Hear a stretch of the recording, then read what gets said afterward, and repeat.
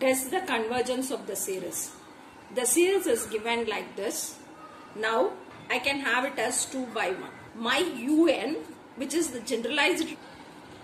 Now I am going to check the convergence by Alembert ratio test.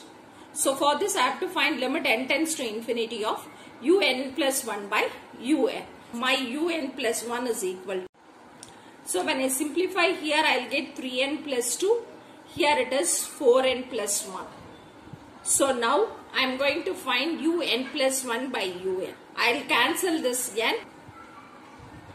Now it is limit n tends to infinity of un plus 1 by un. So this will become 0, this will become 0, and I will have 3 by 4, which is less than 1. So my value is less than 1. My summation un is convergent.